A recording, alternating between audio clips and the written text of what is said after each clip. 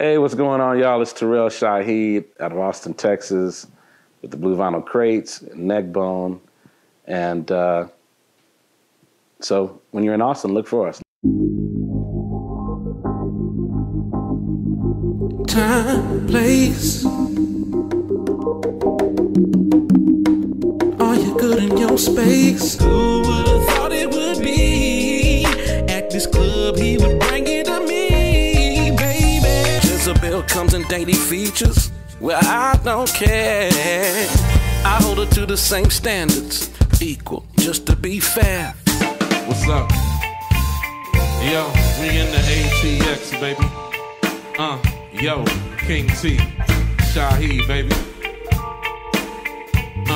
King T. So tell me some about Mr. Ter'ell, the musician. Musician, you know. Hey, I got bit by the bug. I'm a classically trained saxophonist. I was on tenor originally by trade, and so that means we used to have programs where you start in 6th grade. And so you find your horn, your instrument, 6th grade. And, once I picked up the instrument, I felt like this is it. I mean, I can do this all the time and continue to learn more and more about mastering this thing. But I got into that and I started playing real early. 15 years old, I was playing professionally on the street in 6th Street. But anyway, that kind of made me move on to meeting some people that were kind of heavy in the business, and the band was called The Business that was on 6th Street. So I met a lot of people that were from that group. And from there, I think I just kind of saw all these different bands and just got really involved in seeing that you could make money here in Austin at that time playing in one band. Wow. You had all these venues. Yeah. I mean, a lot of venues. The thing you see now is that's not the way it was. You didn't go book your own shows. You didn't go do all that. You had agents. You had an agency that made sure that everybody got the right money and all that kind of stuff. So that's kind of a different world.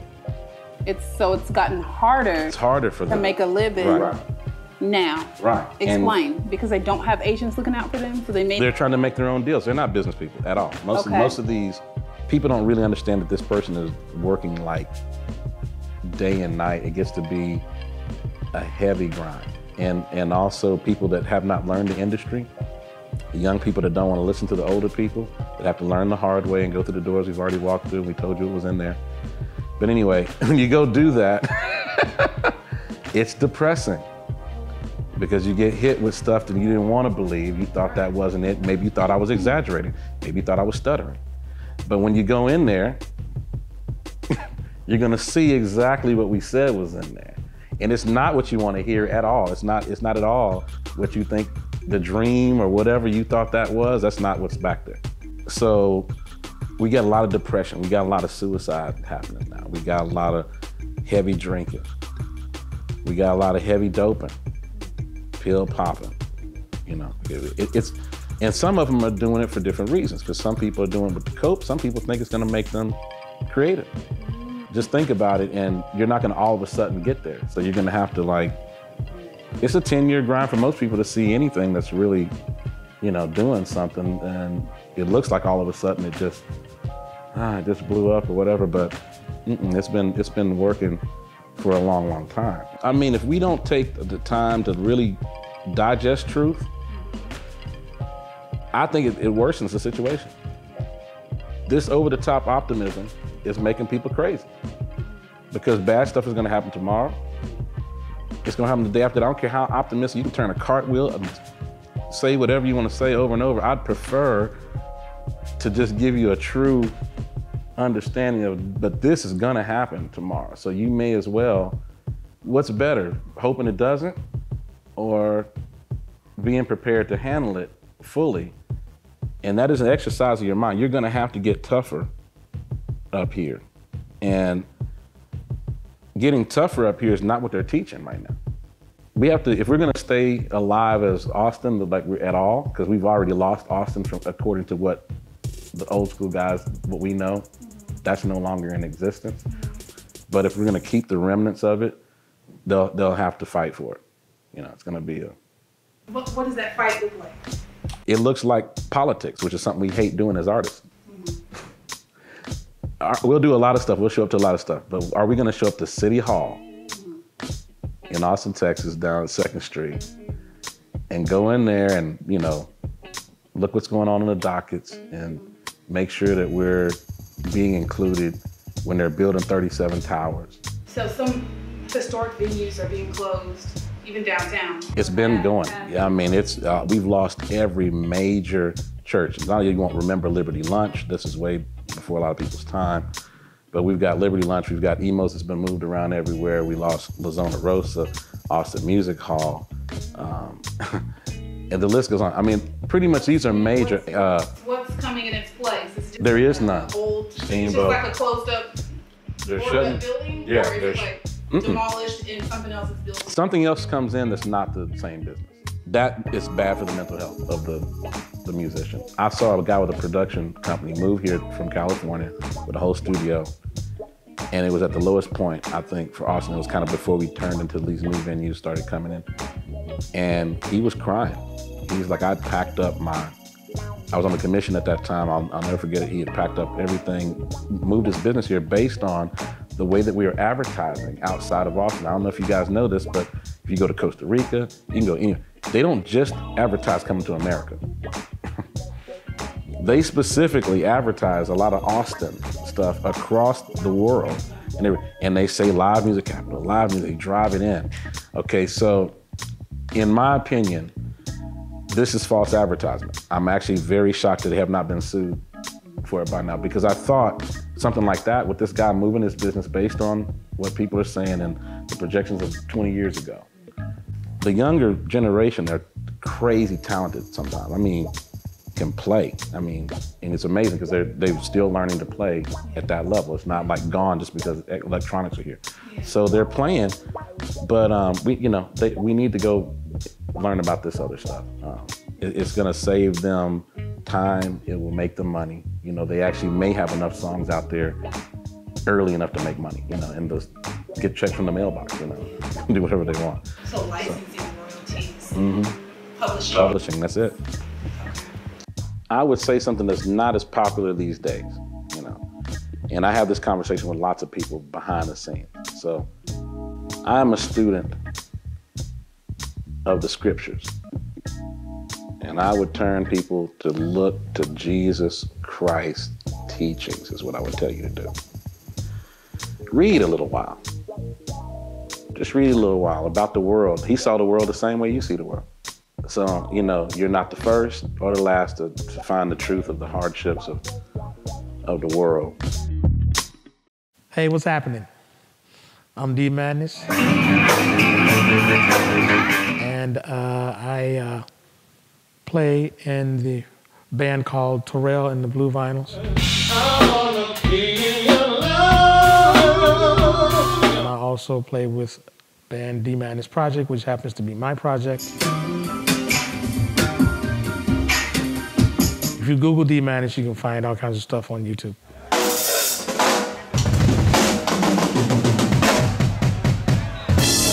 Come on, D!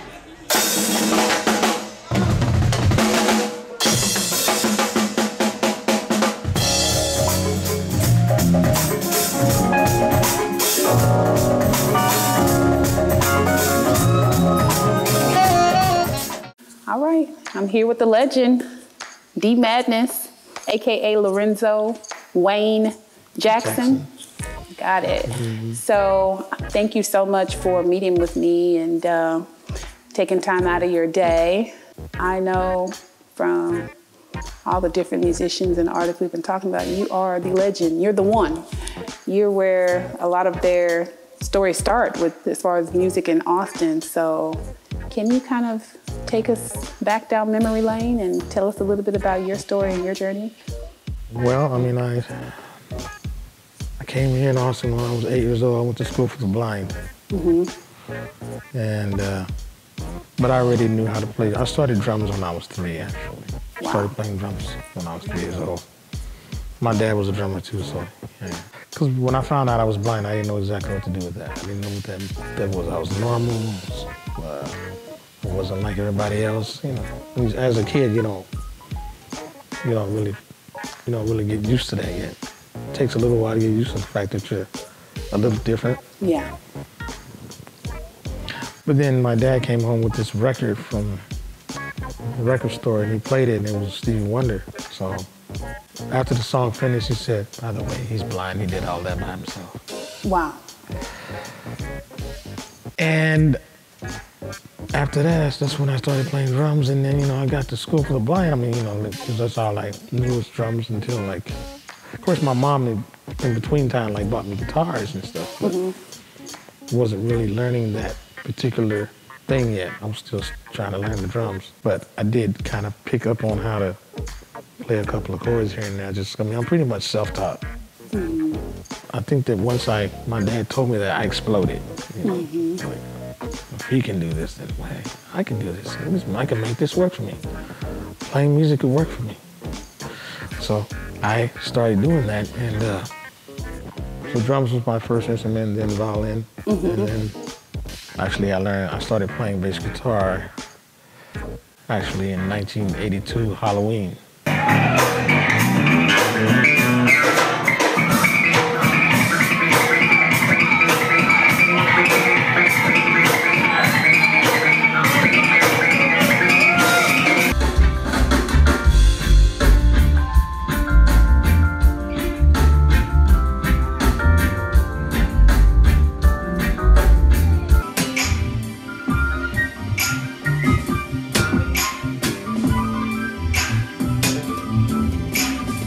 I spent my whole life pretty much hanging out with people that were older than me, and that's why, you know, I learned a lot doing that. And actually, when all of the people, you know, graduated, all my high school friends graduated, I winded up actually becoming the keyboard player and the bass player. You know, I'd have the bass in one hand like this, and the keyboard in my other hand. Wow. Then I started learning how to play the drums and the bass at the same time too.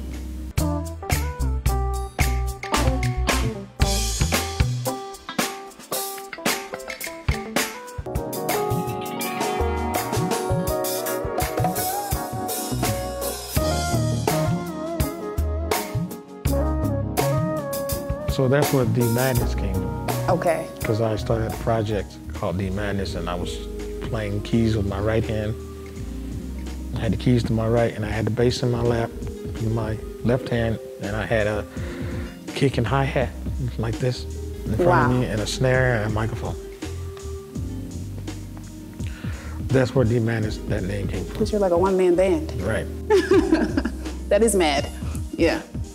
Basically, the only way that you can really pull off being a full-time musician here in Austin is that you have to learn how to play multiple instruments and different genres of music. If you only play one instrument and one genre of music, you pretty much just better get a day job. Okay. So ever since I started doing it in 1998, I've been doing it, and I haven't stopped yet. Wow. I'm always coming up with other concepts to enhance the project. Did you do any like extracurricular activities outside of music, or was music your whole life and it's always been your life? I know it's like... Well, I did some wrestling. Some wrestling? Wrestling in school. Wow. As a person who was blind, I had this thing in my head that, you know, whatever every visual person can do, I can do it too. So I would just try to, I experimented. I taught myself how to ride a bicycle. Wow. And I failed like 9 times, but until I learned about, but I never gave up, you know, and I can swim too. Wow. And I think all these extra activities helped me in my music too. Yeah. Did it give you more confidence? Did you say that you ice skated too, or am I crazy? No, I taught myself how to ice skate. They used to take us to the ice skating rinks. Wow. And I was actually pretty good at it. Wow. When I was always told, you can't do this because you can't see, I was stuttering. I was like, no, that's not true. What are any other times that you may have felt any adversity in life, any challenges, anybody say no when they should have said yes and then you proved them wrong? Or? Well, that kind of goes with hanging out with visual people who can see, who can see with their eyes. There are times when I have suggested to them not to go to this certain place. I mean, when somebody tells me to look out for a tree, I'm gonna, listen to them, but that doesn't mean that a blind person can't tell a sighted person this is not a good idea. I mean, I think that sometimes they should listen. Do you feel like you have a heightened sense of, like your other senses are more sensitive? Yeah, and the gut instinct is, the last time I didn't listen to my gut instinct, gets me in trouble when I don't listen to it. And it's only been once or twice since I haven't listened to it. But see, the thing is that with people that can see, when they're having conversations with somebody and someone's saying something, even if you're talking about business or anything like that, they're looking in their faces and they're going, I think this person is telling the truth. But I'm listening to their tone. Tone tells me everything. I don't care what you're looking at. Yeah. Because anybody can have a straight face and say whatever the hell they want to. True. Like when I do business, I don't want to do the email and texting thing. I want to hear your voice first so I can find out if you're full of it, or if you're trying to pull something over me. I don't do that type of thing. And once I trust a person, then after that, I'll do the texting and email thing after that. Once I've had a conversation with you, like listening to you talk or phrases or however you phrase everything, because it's all gonna matter. It's all gonna matter. It's all in the phrasing, the pauses. If you take too long, then you're trying to figure out what to say. And that bothers me. Yeah. I don't know, music, it is my mental everything. Without it, I don't know. Music is like my antidote. Yeah. Keeps you feeling alive. Keeps me feeling like I can do just about anything. If I didn't have it, I don't know how my mental health would be. This is D-Madness and Stevie. This is D-Madness and Stevie. Listen up! We are bringing joy to your ears.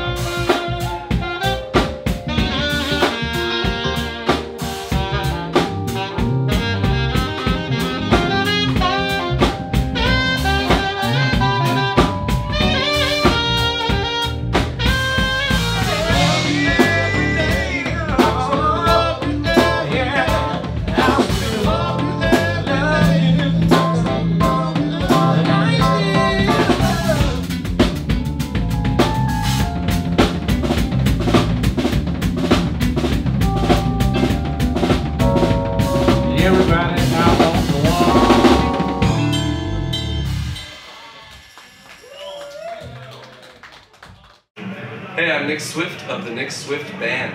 Yeah, I know I probably shouldn't be saying this, but I love you all the super making it. Instead of wasting my time right here, right now.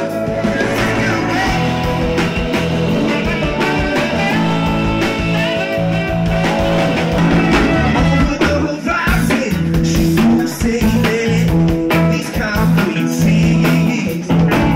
Sometimes I feel so tall. Well, it's having many, a picking with one. I know I lost you. I want you not to come any closer. Because we walking side by side. I so back when you got mine. It's so good. Side by side. Thanks for meeting with us after that show. It was awesome. Abeo. Thank you. You told me about him whenever we were at the Empire Control Room watching your big, your big Full show. band. Full band. How many people were on the stage? think we had 9. 9? Yeah, you mentioned Obeo afterwards whenever we got to chat for a little bit, and he's really good. Oh, he's phenomenal. He's really good. Yeah, watch out for him. He writes the songs? He writes everything. From Houston, wow. Well, thanks for, we're trying to grab you in here real quick. I know some other people are coming in here after us, but can you kind of like just touch on, your story, your journey, how you ended up in Austin, and how, you've been able to kind of, work through different low points or in your career and life?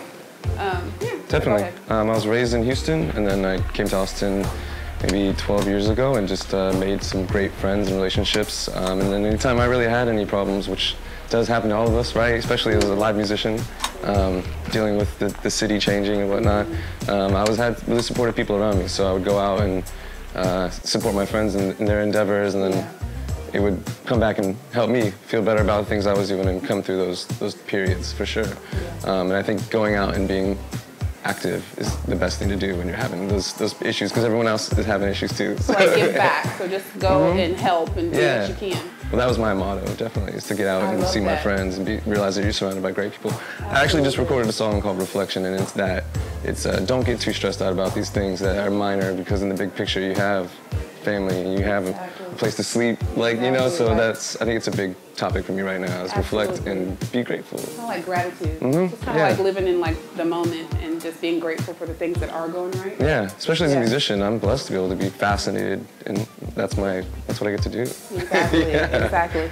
So when you came to Austin, do you feel like you're home here? I know you've been here for 10 years and you're from Houston. What does Austin mean to you? I know you said it's changing. Yeah, so I was raised in Houston, and that's what I know. But I think also we're still in Texas. We're still, we're still close to home. So it's it's the same type of people. But I think the Austin culture is the best for me as a musician, as a natural, just being out in nature, and the vibe of the people here is open. Kind of like good for your mental health. Huh? So, was there a time or a point in your music career so far? Where you just kind of felt like this is getting a little too hard? Definitely. Yeah, there was a point where I had a band going that I just kept around, didn't really feel comfortable with, and had to kind of end it. And it was like a relationship thing, It was really hard to do. And then once I did it, I've been so happy. And now the band I have now is completely different, and it's what I want to do, and it's just being myself. Now we have a big horn section, and so I play with some of the best horn players in town, and it's big and soul, and it's fun. So it's exactly what I wanted to do. So that's one of my points, is just do what you want to do, and just do it today. Do it now. If you've got something going on, just stop that and, quit those old habits. So don't be afraid to go for it, yeah. To go for it. Yeah. Yeah. So I feel better now about being true to myself about it, yeah. That's a wonderful message. So do you just feel more confidence and overall like a better leader, just all of that, musician? Definitely. Yeah, I think that was a big thing, is the band itself had some issues, and we were able to really kind of fight, get through that, and realize that it was going to be better the way it is now, yeah. Luck is opportunity meets preparedness, so just be prepared and do your work and get tight, and then when the opportunity comes along, you're ready for it, then you get lucky. That's good stuff, good stuff. What would you say to someone who's maybe dealing with maybe feeling like, oh, well, I can't, or I'm on the spectrum, I have autism, or I deal with, social anxiety. And you're killing it right now, because I have a song too called Charlie, and it's about a toddler that lived next door to me a while ago, and I think he was on the spectrum, and I thought, man, this is going to be a tough kid's life, it's going to be tough for his parents, and then I stopped myself, because people that do great things in the world are sometimes a little different, and sometimes they're genius, and so I wrote a song called Charlie, and it's about that, about his life. So the story goes of the boy next door, just a little bit different, not his parents' choice. He'd rather be all playing alone, put him with the other kids, and he won't stay long. Sorry, Charlie is what he's doing. Could go, and how great who knows? I can't judge, and so don't judge that quick. Exactly. And if you're a little different, then that's sometimes okay. Yeah, sometimes it's what gives you that spark or flare that... You never know. Yeah. You never know, yeah. Exactly. That's good stuff. I have a lot of opportunities that come to me that I don't know that I deserve really, but if you just say yes and go find them and just try things, a lot of times you can get blessed with some things that you wouldn't have unless you put yourself out there a little bit, yeah. So like, step outside the comfort zone. Yeah, meet people that you don't know, go to different cities you've never been to, and sometimes you meet some beautiful people. Yeah. Okay, wonderful things come out of being adventurous. Exactly. And like, letting go of the fear and the, you know, the not knowns is like where the anxiety lives, right? That fear, right? So just kind of like knowing, okay, I understand why I'm feeling this way. However, we're still gonna go do it, right? Oh, exactly. Yeah. And it's a big world out there. It is. Yeah. A lot to be like discovered. Yeah.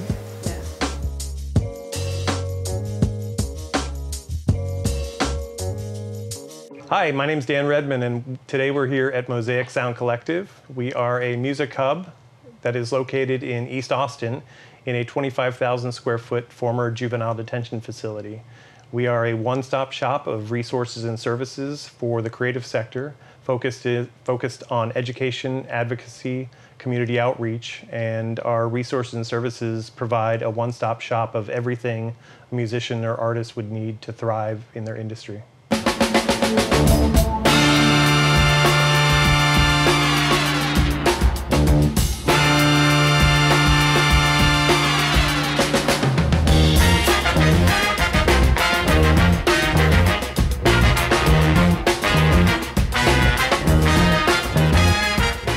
Well, I guess the journey really started. I have two children that are, men, 19 and 21 years old now, and they are aspiring musicians that started playing music when they were very young, and I was a musician that played a little bit of everything. I was a jack of all trades, master of none, DJ'd, but I had all the equipment at my house, and so soon thereafter, when they became better than I was, I just became the encouraging father.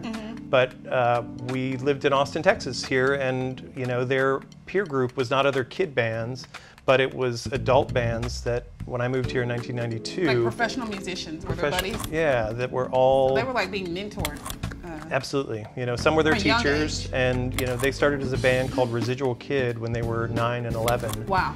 And then they were signed to Warner Brothers by Seymour Stein, who founded Sire Records when they were 14 and 16, discovered at South by Southwest. The dream come true. That is impressive. And it was something, but what I started to see was that musicians and artists living in a city like Austin, which has this moniker of the live music capital of the world, didn't really have the support structure to really help musicians and artists. So a lot of musicians and artists were working in the service industry, whether it be in a bar or restaurant or music venue. So they're not really getting to really hone their craft, learn the business side of things, and really figure out how to make a living being an artist. Unless they could tour, you know, and so if you want to tour, you have to have the flexibility, which means you're working in the service industry where you can leave and come back to it. My original goal was to create a sustainable nonprofit model, something that, you know, Austin has one of the highest concentrations of nonprofits in the country, and they're always in fundraising mode. And when I set out to create the business model for Mosaic, I did it as a combination of tenants, revenue streams that we own, and then community outreach. So we have about 20 different tenants here at Mosaic, and they help to pay for the mortgage. And then we have revenue streams that we own, which include a couple of performance spaces, rehearsal studio space, screen printing facilities, the education, and things like that. So that helps us to be— There's so many things going on here. You know, and I was told a lot, you know, by consultants and accountants and lawyers that you can't do that, you can't do that. And I kept asking why. And they said, well, you're creating a hybrid nonprofit and for-profit, and you can't do that. And I said, you legally can. Yeah, well, you legally can, and so we've developed that. And I used a couple of examples of, you know, mega churches and you know, the NRA, and I don't want to get political or anything like that, but you know, there are a lot of examples of organizations, and here we are, musicians are their own small businesses, and you know, you can't blame an artist because they put all their eggs in the basket and went to school to hone that art, you know, and they may have gone to a music school because their dream was to get signed to a label and to become you know, to become huge and follow their dream. Well, when that bubble burst and labels disappeared, or the power of labels disappeared, what are you left with? Everything we've done in here has been, I mean, it's truly, we are a DIY model. I mean, it's from the ground up, and everything we've done has been DIY. And so, it's really from the heart. Well, it's all authentic work. Well, I just don't want Austin to turn into another big city. Yeah. You know, and I think that we're. And then let's talk about the side of town that this is on. That's important too, because you're serving the population that is getting pushed out. That's right. You know, and you're accessible to them, you know, and you welcome them in. And that's not a trendy thing. That's something that you've been doing. This isn't oh yeah, I all of a sudden support Black people. This is what you do. That's just who you are. There is a real push in the creative sector for equity, diversity, and inclusion. And every business should be focused on equity, diversity, and inclusion. And you know, being in East Austin, where, you know, the land was affordable 5 years ago, you know, now we have big companies coming in, and you know, and so, I mean, Austin is one of the only cities in the country with a dwindling African American population. You know, we have some real serious players and some real serious history. Yeah, you know? they've been pushed out east, like Maynard or Lockhart or Elgin. I believe that instead of just knocking down and rebuilding, we should be repurposing where we can. And so this 50-year-old former juvenile detention facility, which has... It kind of, you know, it keeps the spirit of Austin alive. In the creative sector, we have to find a way to monetize. We have to find a way to export this rich history that we have. I hope we can change it, and I appreciate what you're doing. Thank you. Thank you. Thanks for having the discussion with me. Of course.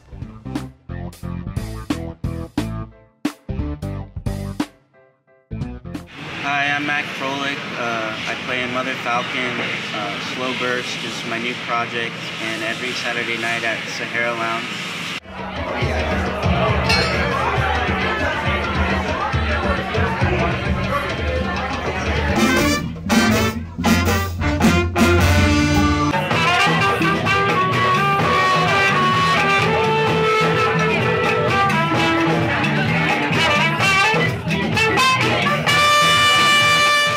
Well, I guess every Saturday night they have a night called Africa Night, and it's basically a full night of like Afro, jazz, reggae, blues, funky, fusion, dance music.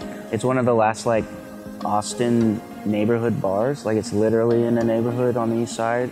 Basically, as a person, I was in this quest for authenticity and genuine inspiration and genuine, I don't know, music even.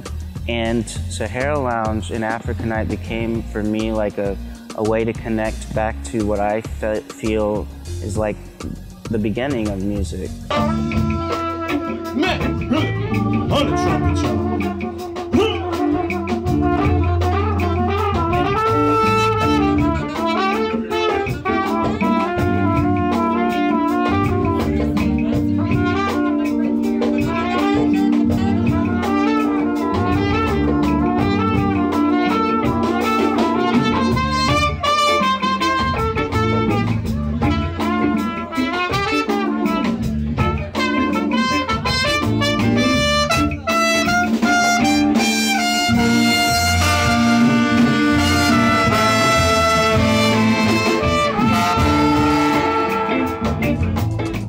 This idea of seeing the correlation, I guess, not just with music, but just creativity and being susceptible maybe to different forms of mental illness maybe, or whatever, because, you know, creatives feel so hard. They're very emotional, they're very sympathetic, they've been through a lot, so they have sympathy for a lot of situations, and when you're open and vulnerable like that, you're susceptible to feeling not just your pain, but other people's pain.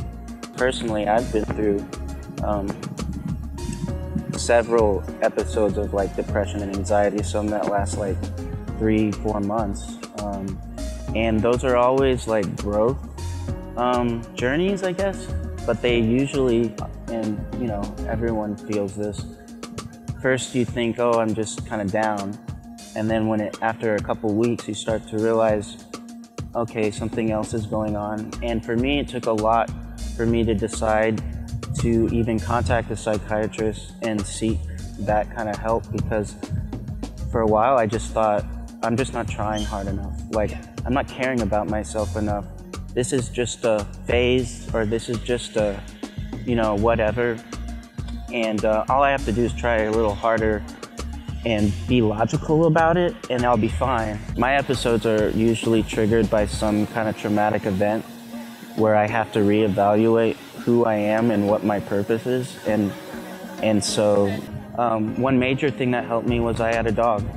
And he was the only reason sometimes I would go outside, because he needed to do his business, or, I knew the walk would be good for me just as much as him. And it's the truth, where when you come home to a dog, they really are, they're just all smiles, and like unconditionally. Yes. And even like at night when you're sleeping and you look over and your dog's next to your leg, and for 1 minute you can at least be grateful for something. And that's kind of also what I did, was I kind of trained myself to be more positive, to kind of see what things I could be thankful for, and kind of rewire my brain. Even though I was taking medication, to kind of balance myself out, I knew I still had to do my own work. And I did like mindfulness meditation and other forms of like awareness, and also other forms of acceptance of like not just physically where I'm at, but to realize a lot of the things that I was afraid of were only in my head. Yeah, don't be afraid to disconnect. Like, it's okay to disconnect from the scene, from social media, from even some friends that aren't like as important to you. It's okay to say, I'm gonna stay in. Know your support system. Family members are there they love you and care for you, and even though it's hard to reach out, they're there for you. So a support system is very important. Music was a great way for me to not only explore who I was without words, but to give me a platform to not be afraid, I guess, of my emotions and of my feelings, and realize that music for me was a way to channel what I was processing. I guess a word of advice that I would give to any teenager that is really creative but going through a lot, to one, just keep going. It only gets better. And trust the good version of you. You've got to be on your own team, and if you were in an optimistic mood, how would you feel about it? Just even start playing games with yourself as far as trying to rework your mindset to be positive rather than negative, to see the good rather than the bad right away. And then maybe one morning you'll wake up and you actually will be excited again.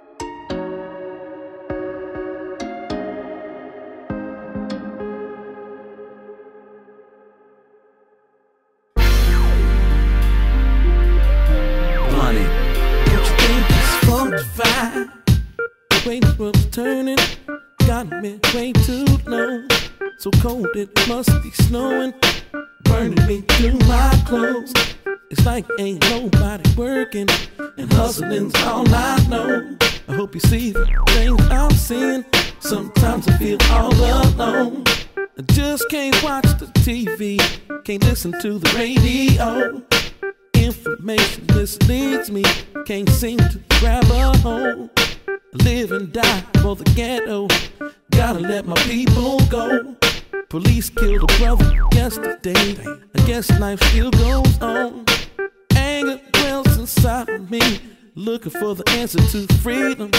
Everybody ready to fight a war, and nobody knows the reason. So play on till the morning comes. Send a drink to the DJ, and maybe he'll play my song. I gotta get away, gotta release my mind. Break off some sticky, put it in a line. Lay it on the plate, roll it up inside. Flick the bit is lighter, I get high. And I stay high, cause I just don't think y'all feel like me. Most of y'all live like you sure to die. I guess it's cause you don't believe in the afterlife. slave to American dreams. Cut the pie, but the slice ain't never the same for you and I see you worshiping the paper god, spending no time with your child. Every day is a job, you ain't living, and every day they killing you soft, but you happy. Plus you still afraid of the cross you have to bear. Scared that the devil will stop and stare. Probably cut you off from your family affairs. This world is sick, no doubt I stay ahead of the game. I'm doing this for other people, not for glory and fame.